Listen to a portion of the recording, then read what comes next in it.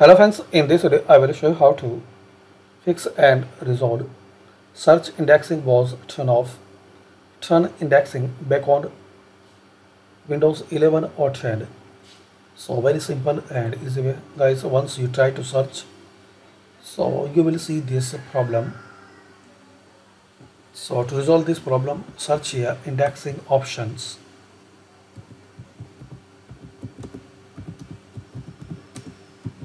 Press enter. You will see these options here. Click on advanced.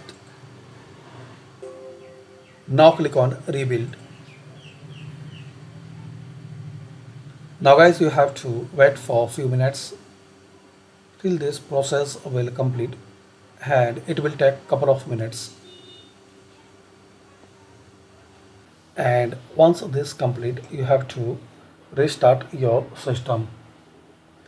So thanks for watching, and please share, like and subscribe this channel.